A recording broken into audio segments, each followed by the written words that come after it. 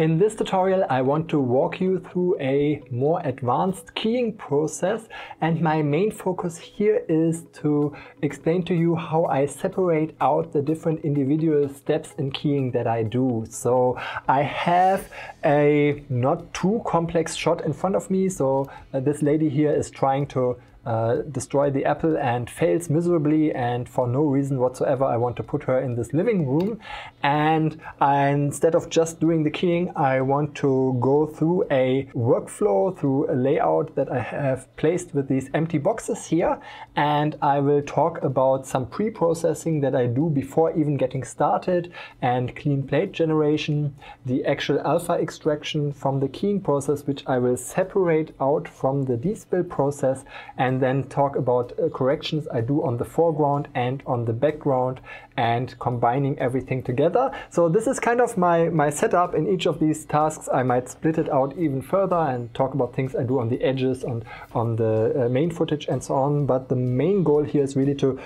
get a template for a more advanced keying workflow. This tutorial is kind of a more advanced follow-up to my introduction to keying tutorial. So if you're just starting out with green screen, I would recommend you have a look at this first. I also did a tutorial on the matte control node, which I will probably use a couple of times here, which might also be helpful.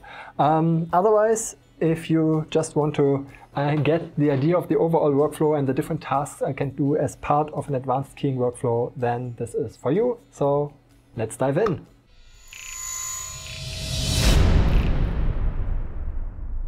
Let me start here from the top, and I will fill those boxes, not exactly one by one, but going in a logical flow. So I usually start with setting up something quickly and setting up a delta keyer to start from, and look at the alpha channel first. You can start in different places, but it's something I would do first. I have my alpha left and color right from the delta keyer and start by sampling.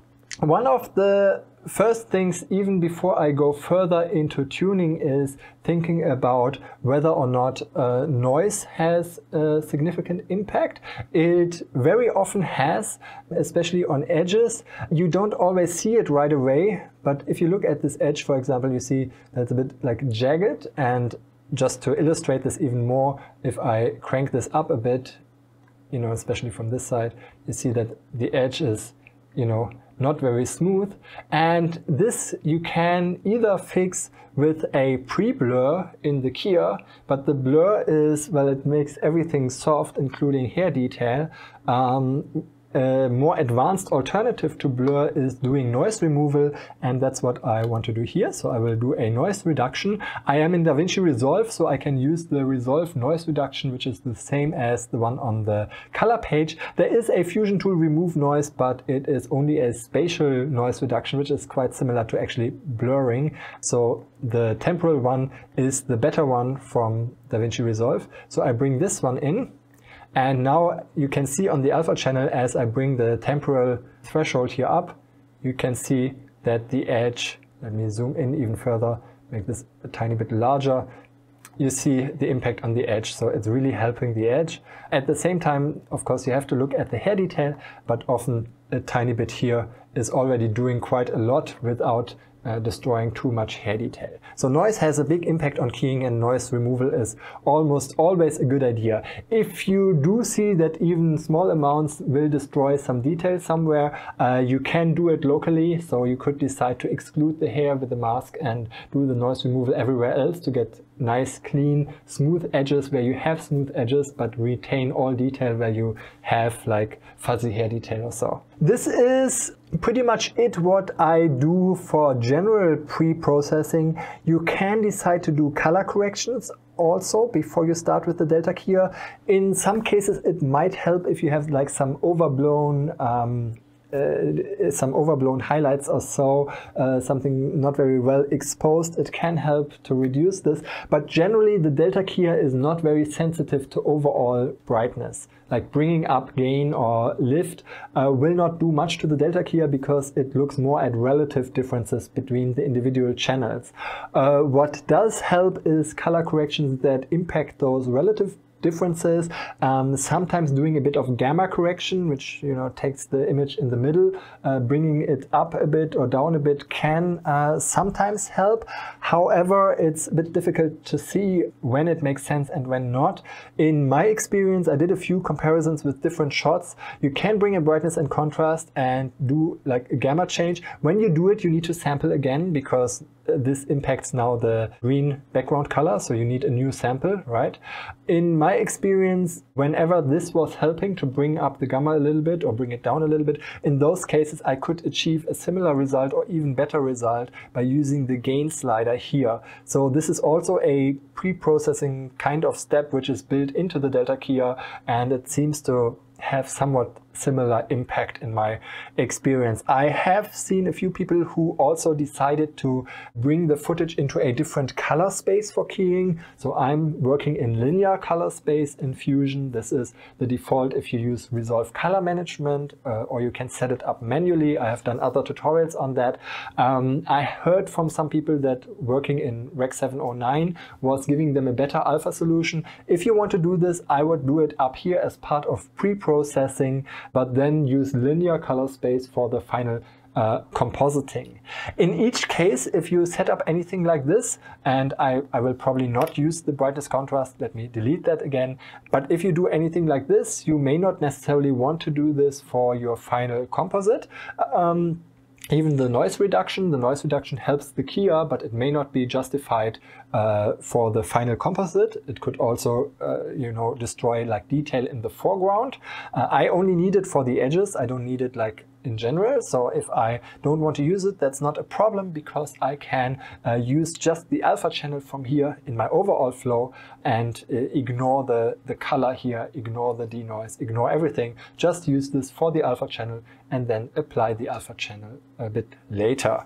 I will get to this, but first let me continue setting this up a little bit. So here in the key section, I will not use the pre-blur now because I have the noise removal. I might use the gain a bit. Let's see if it makes sense. A little bit of gain can help, but often it is a compromise with regards to hair detail. So I would be very careful on this.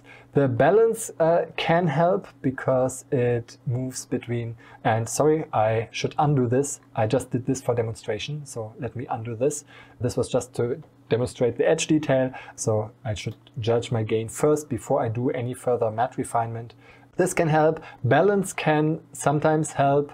Ignore the color changes. I'm only looking at the alpha channel now. Balance shifts between the other two channels. So for a green background, it shifts between red and blue. So it gives some more emphasis towards the comparison between red and green, or the comparison between blue and green in that channel comparison that the keyer ultimately does internally. So this is an internal parameter, and sometimes it can help a bit. If your image tends more towards red or more towards blue, you can use this. Here it helps a little bit. It doesn't solve everything. It certainly doesn't solve the uneven background. And just to be sure, let me sample one more time. I sample, with this, just to make sure I sample without the color correction I had in between. So you see, this is getting quite good, but I definitely have uneven background. I can generally fix the uneven background by using either the pre-matte or a clean plate. I tend to use a clean plate in more sophisticated solutions. This is a quick inbuilt solution, but there are very different ways of creating a clean plate, and you can do all of them externally. I will use the clean plate tool here. If you have, sometimes you might shoot a clean plate on set, so shoot the same background without the actor, might work. However, the presence of the actress could cause a slight change of the lighting situation, or could cause a slight shadow on the background. In those cases, you might not do well with a shot clean plate, but you can try. Often it can help. Otherwise, you can construct a clean plate with this tool, and this is basically a simple kind of inverse keying tool. So if I bring this in, sample the background, I sample again near her hair, somewhere where it's most important, you see that it's kind of keying out her. So it's removing her and leaving the green background. And I need to make sure I remove her as good as I can. So I might usually work with the top slider here first, then possibly bring the bottom a bit up. And if necessary, you have to erode a bit, especially if you see hair detail that is being swallowed. So So you have to work either with this or careful with this, just to get as much as possible from her, but leaving the background near her as much intact as possible. So that's the offset. Look at the detail at her hair where you need it most, and then get rid of it as much as possible without overdoing it.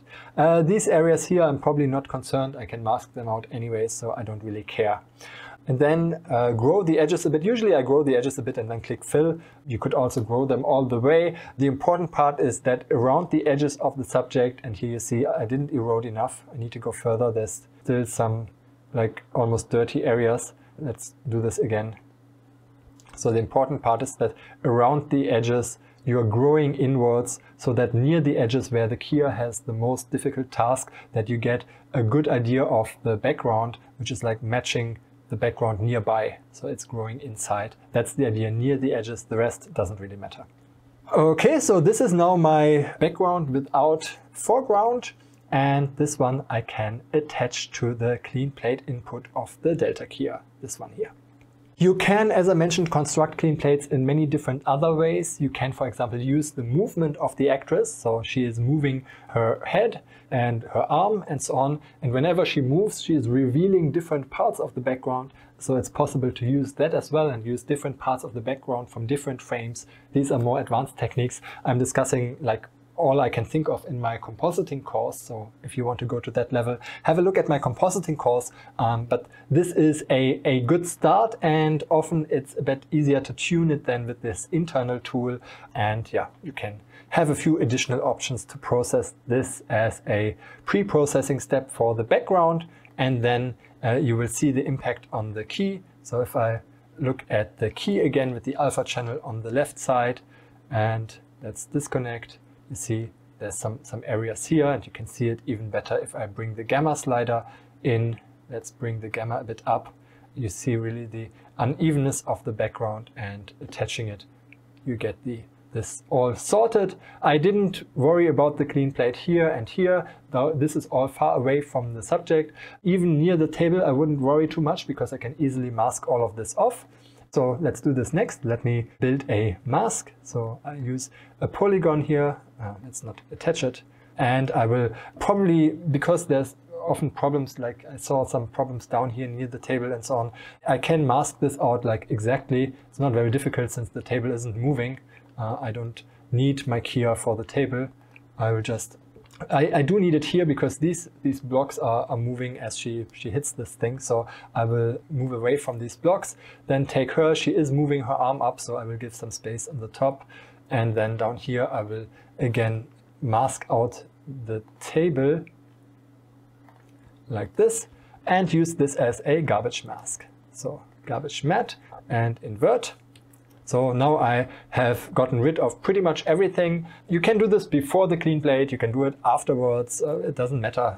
Just at some point I build my garbage mask. I know that for keying I focus on the subject, not at the area around. Sometimes you have to animate it, sometimes you need more sophisticated garbage masks, sometimes you can manipulate an existing key into a garbage mask. So these are the different options here, which you can continue with.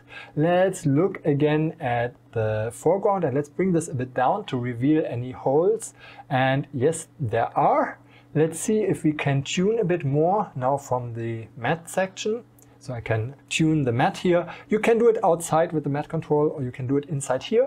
I usually start with like the softest areas that I need, like the hair detail, and see if there's some tuning I can do here. And then if I need to fill in more or work on other areas, I might separate it out from the delta keyer with a separate matte control tool. Let's start here on the soft areas, the soft hair, and I will bring this a bit down and I just see how far I can go before I ruin my edges or ruin my hair detail. There's a bit here. I think there's also some on top. Or no, it's not that much. It's not that difficult, this shot actually. So we won't have that much work here. But just bringing this in a bit, not overdoing it. And often combination of this and the clean foreground can help. But clean foreground also can help with like speckles and so on, but can also easily ruin things. So probably again look at the hair. Yeah, here for example, and see how far you can go. not very far, it will immediately destroy some hair detail. Okay, so I don't want to tune the parameters to death. I just want to go more on the overall workflow here. I often need a hard comp, soft comp approach. Here, this might also work for the Apple and for these inner problems. So let's quickly do this in an alternative way. In my beginner introduction to keying, I did it with the second delta keyer. You can do this, or here I will just use a matte control to ramp up the mask inside and make this like a really hard mask, which I am contracting so that it's working like inside and not touching the edges, and possibly blurring a little bit, which here this blur works before the contract. If I need to blur it, I might do it separately. So for example, add a blur on the alpha channel and use this. So let me bring this into the box. Sorry about this. And I use this now, apply this to the delta keyer, for example, with a second matte control like this, where I can add this into the solid matte input. So I have a solid hard matte, which I plug into the other one, and thereby get like the best of both worlds. I get this soft hair detail, which is coming from the original key, and I get this hard inside, which is, filling out the holes that I had before. So here were the holes, and here it's being filled out. The Apple, I wasn't so aggressive here, but since the Apple isn't moving too much and is really in the center, I might just use an ellipse and just plug it into the solid matte here and size the ellipse down to just be here. So that's fine. That covers this area. Now the Apple is completely covered and I don't need to think too much about it here. Let's go up again. Do I have any problems outside? Any noise? Hardly any. So here it looks a little bit soft. So again, I can go into the first one. The outside mask is coming from here. Here I have the inside mask, here the outside soft mask. And I might very gently bring this up. Yeah, a bit. Actually, I think this blur is not coming from here. I didn't pay attention. Yeah, it's not coming from here. This blur is coming from here. So I went too far here. So I need to erode this possibly a bit more with a bit of blur here. Okay, because I touched the edge here from this edge mask. So it's going a bit back and forth to make sure that this inside mask is, softly aligning with the outside mask, but is not hurting it too much. The blur is mainly there so that you don't have like hard transitions between the inside and the outside mask. So that's where the blur can help a bit. But this one here is really, can really bring it in and, well, if necessary, even go like to extremes, right? Yeah. Okay, so just the principle, again, I don't go into hours of parameter tuning here. One final part, the table here, that is still not solved by either of the two approaches here. But once again, I can use a solid mask for the table, especially since I have this polygon here for the garbage mask. Let's see if I can make use of it. And I will just attach a second mask here to my ellipse mask, adding it to the solid mask. And I will bring this down and I will just use this to fill the table like this. Well, almost. So let's adjust this mask a bit. I will remove the keyframe from the garbage mask. I'll just mask down here. So the garbage mask is being applied after the solid mask. So in this case, I can use this rectangle to fill the lower area, and then the garbage mask makes sure, let me align this properly, this mask, align it. Alt left if you need to grab the center handle somewhere else, Alt left. So to align this mask here. So I have filled the table with a second mask, and these two together are giving my solid mask. This one is giving my garbage mask, and the garbage mask at the same time is limiting the impact of the solid mask. So everything for the masking here together.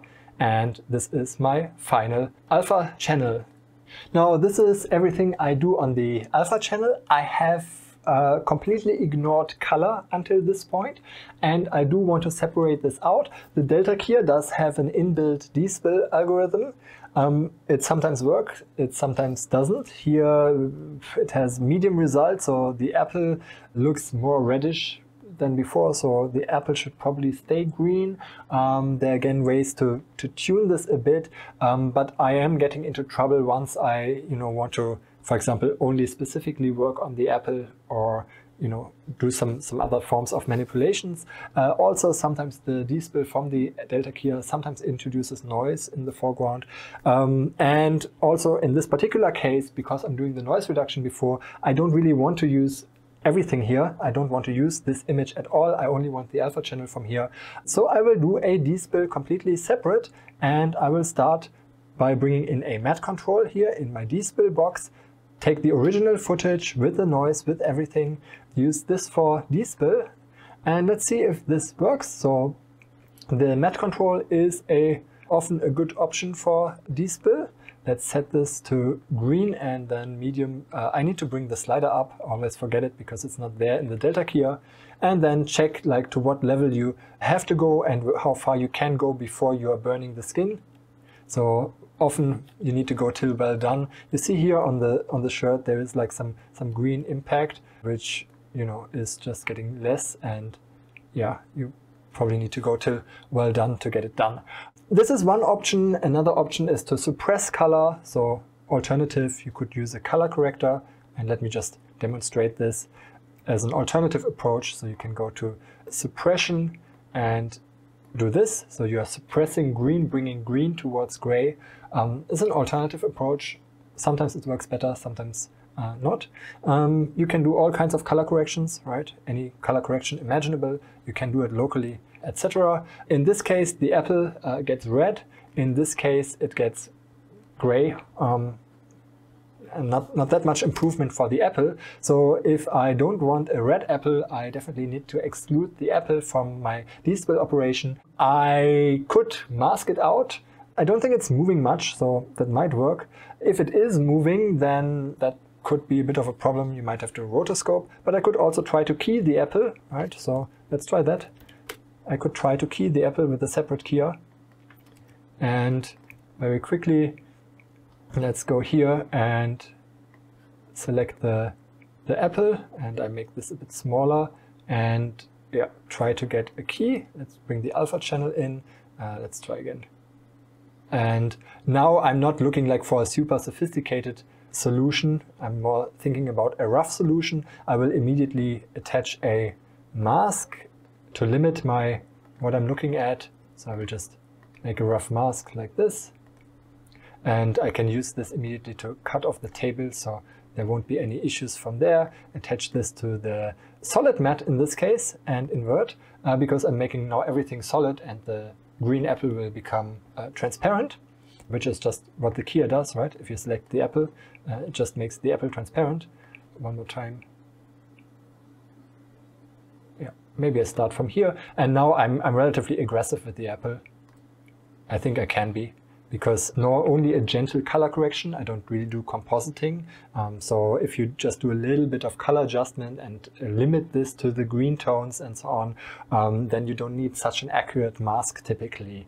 The more precise the corrections you are, if you do compositing with a completely different background, then you need very, very good masks. Just reducing a little bit of green, and there's less green in the shirt and so on, it will not be visible if this mask isn't perfect. Nonetheless, let's bring this up, and I might really, blur this and maybe erode a bit. Oops. How far can I go? Or maybe let's try the clean foreground background. Yeah, that seems to work pretty well for the foreground. And yeah, so even less here. Okay, so this is ordinarily this would be a terrible mask, but here I think I will just add a bit of, let me add another matte control afterwards and add a bit of blur and expand. No, I need to expand first, then blur. We'll see how it works. So I will just use this as a mask on my Despill. And you can see if there are now any problems. Do you see any lines or so? So this mask is attached to the Despill. The Despill now will only work in the white area. And even though this key here is terrible, I think you won't see it anywhere. Yeah. Not really, you don't see it really. So still Despill everywhere, no Despill on the apple, and a bit of surrounding of the apple. Yeah, look at the skin, so if there's spill, but you see, if I disable the Despill here, yeah, there isn't much on the skin anyway, so that's good. So it's more on the upper parts of the shirt. So this solution worked. Let me bring it down. And now I need to apply this, and all I need to do is multiply in the mask. Lots of different ways to do it. If you like the matte control, you can use that again. You can also use a channel boolean or multiply it otherwise. You could also use it later in a merge, but I keep things a bit still a bit separate. So let me take a matte control and use the whole mask from the top as a inverse garbage matte. Or you know what, sometimes that's confusing. Sometimes it's easier to, you know, do a combine alpha. It's sometimes easier to read the flow, to know, okay, there's another channel coming in, and I do the combine alpha here, copy the alpha in, and that brings the alpha in but leaves the color values, and I need to post multiply it to get rid of all the color values. So this way I have applied the alpha channel from the top to the RGB despilled image coming from here. Okay, so this is now applied, and let me put it on both sides. Look at the alpha channel again. Should probably remove the gamma now. We'll probably not need them anymore. Let me disable them. And now this image with the mask I can merge over my background. So let's set this up here in the compositing area in this box. I will bring in a merge. There's already the background coming here, which at the moment just looks like this. So let me merge this in. And dimensions aren't matching, so my background is a photograph which is much larger, so I need to resize this or bring it to the correct size. If the foreground is the size that I need, then I typically just bring in a background and a merge and just merge the other background over a dummy background, which is like a fast way of changing the size. So here I have now a dummy background which is having the same dimensions as the input, the media in 1, or you can manually set the desired dimension, and here I'm merging it over the desired background so that, yeah, I have my background here. Let me talk about background corrections since I am in this box here. Things I typically do in the background corrections: first of all, think about the perspective. Think about color corrections if necessary for the background. Think about noise and lens effects. So everything camera related, how the background should match the new foreground. So these things I perform on the background. You have to decide whether the background is the leading image. Did you key something in order to bring it into an existing background that you might use in other shots, or is your source footage like the leading footage which you want to use, and the background should just match the foreground? Both approaches are valid. So if I need to do perspective changes, then I bring in either a corner positioner, or if it's something simple, I might actually bring in a DVE tool. So this is a relatively fast and simple way. I bring this in before the merge. The DVE tool can, down here, can do these kind of transformations. So it does 3-dimensional transformations on a 2D image. So 3-dimensional rotations. So if your camera from the green screen footage is pointing straight and the other one a bit down, or so, sometimes a little bit of perspective adjustment can help. Extremes will typically not work. Let's also think about the position. So to me it looks like this floor is maybe a bit steeper than the table. So it could be that the camera, it could just be the lens, but it could also be that the camera is perhaps pointing a little bit downwards. So if this is the case, I might, you know, adjust this a little bit. Although I think here I probably don't need to, definitely not such extremes. So I don't really have a lot of reference here, but if you have like straight lines in the foreground and the background, then you can use those to see, are they really parallel or are they going closer together, something like this. Otherwise, it's up to your judgment if you need this. So I think here maybe a little bit. I can use this now also to bring it down. You can also zoom here, which is just the Z move. So it has like the naming from the 3-dimensional changes, like Z is like depth, but here you can just use it to zoom as well. And once again, this was probably totally overdoing it, so no need. Color corrections, most likely I might do it on the foreground. If you need to do it on the background, here is a good place to put them here. Depth of field, definitely here, so background might need to go out of focus. You can use a simple blur. Actually, a defocus node in Fusion is a more high quality version of making things blurry and out of focus. It does also have some lens effects, which can be nice or can be distracting, but you can tune it. Here we can see a bit of specular highlights here on these objects. If you don't want this, you can remove the boom level, but you still have the defocus, which is typically a bit nicer than a simple blur. But you can try and compare. Last part here in the background correction is noise. So I have to add some animated noise or grain. I have mentioned it also in the introductory tutorial, but either way, let me add some film. Film grain is the tool for it. Film grain, film noise. It's usually you can use the same tool. There are other techniques, but use one of those. This one here with the FGR behind is the Fusion tool, which tends to work quite nicely. So let me add this. And then I tend to look at a dark part of the foreground and a similarly dark part of the background, especially for digital noise. You often see it better in the darker areas. And make sure you look at it with the same zoom factor. You might set it to the same zoom factor so you can easily compare. So where do we have some darker areas?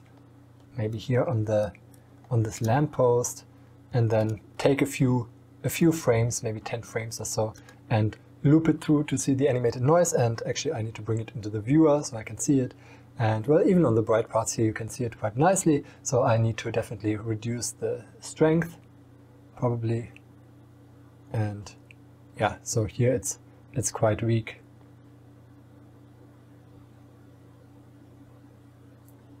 Okay, this is pretty much it for the background section. In some cases you might need to remove lens distortion.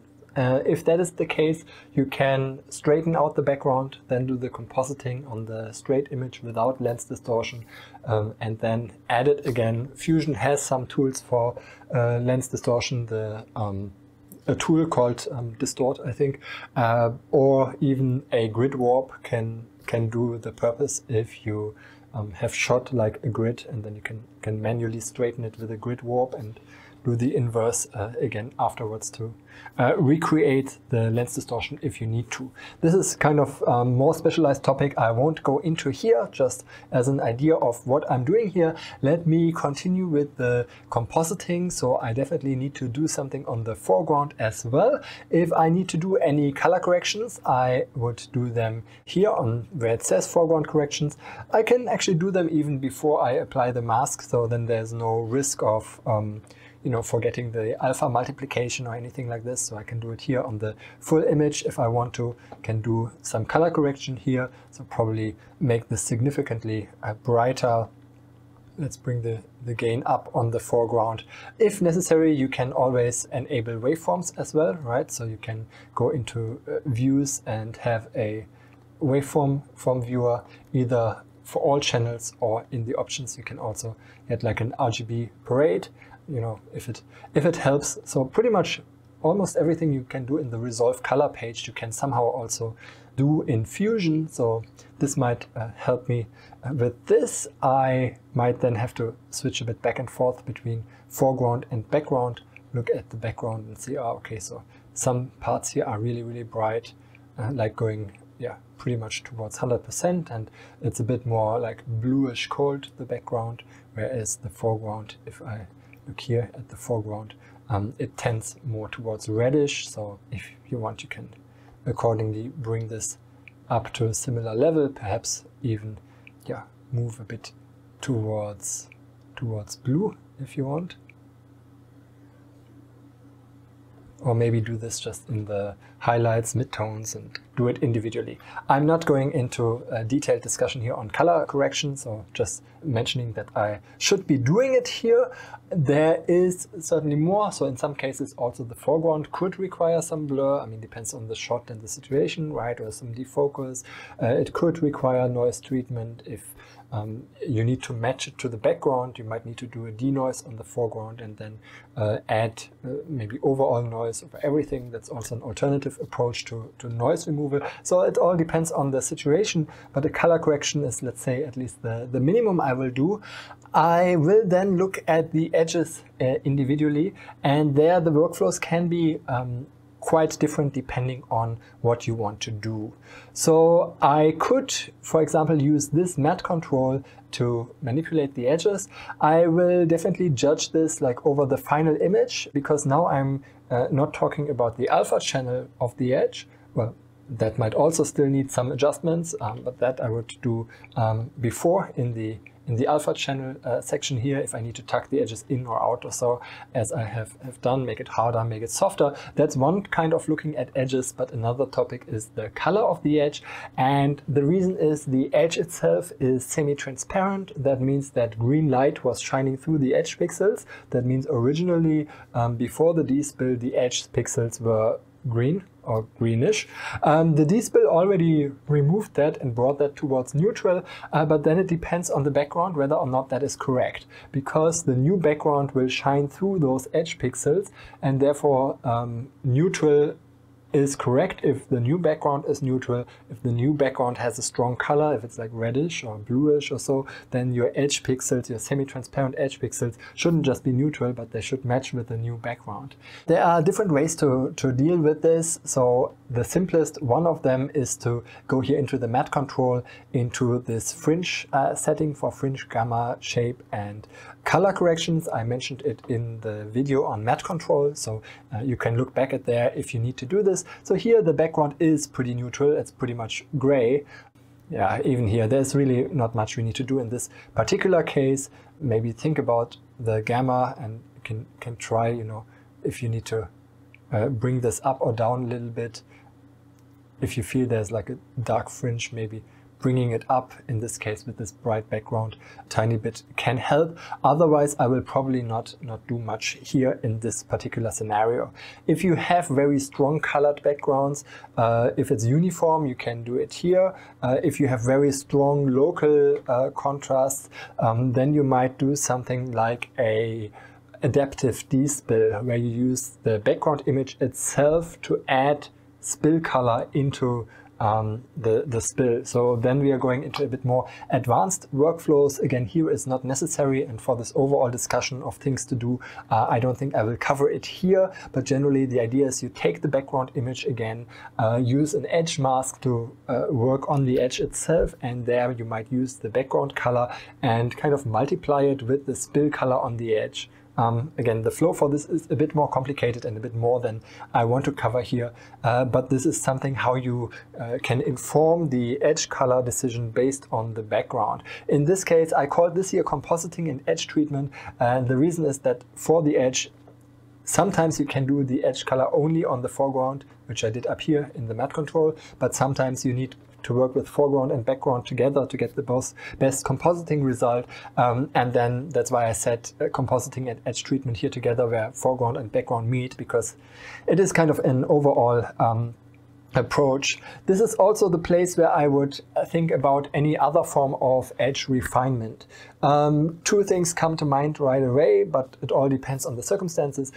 Sometimes a tiny little bit of blur specifically on the edge can help if you don't overdo it. So that's a little bit of a cheat, but you know that the foreground and background are artificially put together, and the edge is just the place where it's most noticeable, and bringing things via color correction and edge correction close together so that it does make sense is a good way. But at the end, in a realistic film situation, pixels do mix, right? I mean, if you zoom up enough, then you see pixels where some light from two places of the edge from left and from right like fall onto the same pixel, right? Where foreground and background like fall onto the same pixel. And to simulate this kind of, you can apply a tiny little bit of blur. For these kind of things, you need an edge mask. Again, I mentioned how to build an edge mask in the tutorial on matte control. It's one way to build one. Let me quickly do it. Let me build this separately. Let me build this up here. You might use it for different purposes. So I will do a bit of blur on the alpha mask, and let me set this back to the normal 2D viewer and look at the alpha channel. So I will blur this mask a little bit like this. And then I will, from this blurred version, I will subtract the original one. So I will take a second matte control, set this to alpha and subtract, and connect one to the other. And thereby I have a inside edge mask. Tip, if you need an outside edge mask, all you need to do is switch foreground and background, which you can do via Ctrl T. Now I have an outside edge mask. You know, little tricks with these matte control tools go a long way. So if you need like a halo around the subject, you could get this simply like that. Anyhow, I'm not talking about matte control and building these masks, just a reminder that you can do it and can control the width of this here. So you can just make a tiny bit of edge mask like this. And I will use this mask now on a blur node and blur foreground and background together, which I can do if I apply it after the merge. So that's why I'm saying like compositing and edge, because I'm using the edge from the foreground, but I'm doing the blur on foreground and background together with this mask. And now maybe a 1 pixel blur is already everything I need. Let me bring it into the viewer and see if we zoom in. Yeah, you know, it's really subtle. We might actually bring this mask a bit up because this is like very faint. This is the alpha channel. If you look at the alpha values, it's like way below. It's like 0.1, something like that. So you might bring this up just by ramping this up. So we have a higher alpha values here, and then the blur here will do more. Again, so without blur, sorry, wrong tool, blur. So let me select again the blur tool and just this one pixel blur. Yeah, so you see it's doing a little bit, and you can judge in different areas if it's doing the right thing or if it's a good thing or not, and can adjust this further. May not be necessary in this particular case, so I'm more generally speaking about the kind of activities I might do here. So blurring the edge like a tiny little bit could help.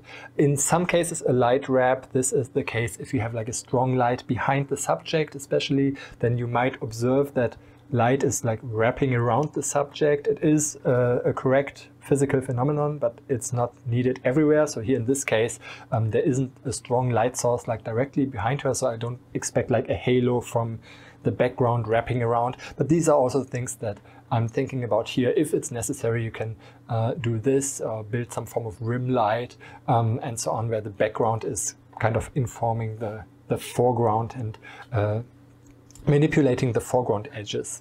Okay, I think this is it what I want to cover here. This was a long tutorial already. Of course, there are additional topics like relighting or building artificial shadows or lifting shadows from the green screen. So there are these specialized topics.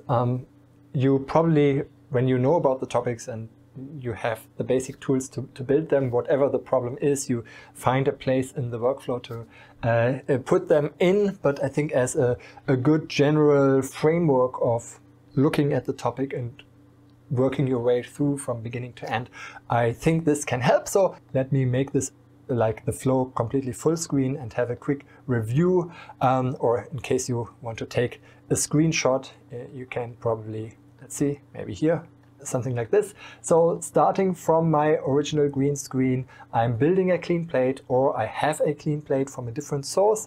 By the way, here I didn't do it on the noise. You can also use the noise reduction, pipe that into the clean plate, would probably be the better flow here. I didn't pay attention when building it.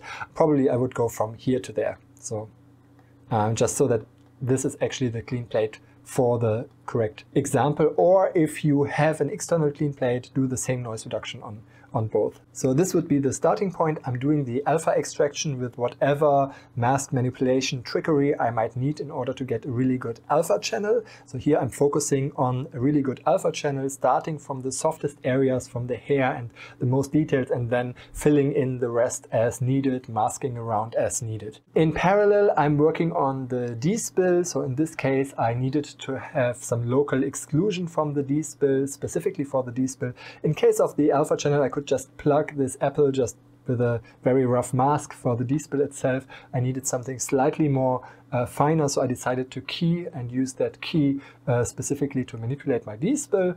You can also do spill reduction with different techniques. You can use the color corrector node, you can use hue curves for spill suppression to remove green component from your image, and there are a few other techniques for Despill as well.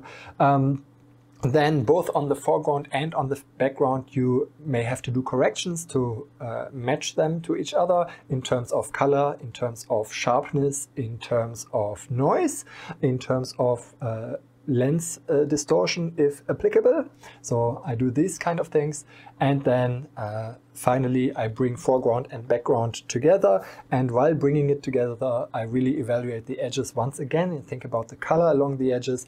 And you can do color correction on the edge either inside the matte control, or if you have an edge mask like the one I used here, you can use this for selective color correction on the edge or for selective blur on the edge, and you can use this also to build light wraps and other more advanced topics. Okay, this was it for my overall keying workflow. If you have questions on specific steps, I can probably do detailed tutorials on one topic or the other. This was just to give you like an end-to-end idea of the process. Let me know what you need, let me know in the comments. There is a lot of keying in my compositing course, and there is a bit of keying in the Fusion VFX course. So my Fusion VFX with Resolve is more like a general Fusion all-round introduction. The compositing course really goes into a lot of detail for keying, rotoscoping, integration, multipass compositing, and all that beautiful stuff. So if you're interested, have a look at my courses, and thanks for watching, and see you next time.